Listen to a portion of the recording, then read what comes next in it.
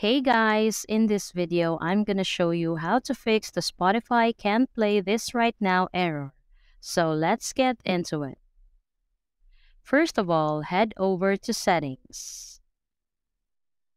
See the programs that are installed and we're gonna uninstall Spotify.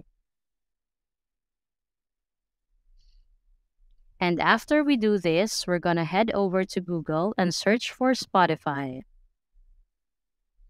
Go into the Spotify official website.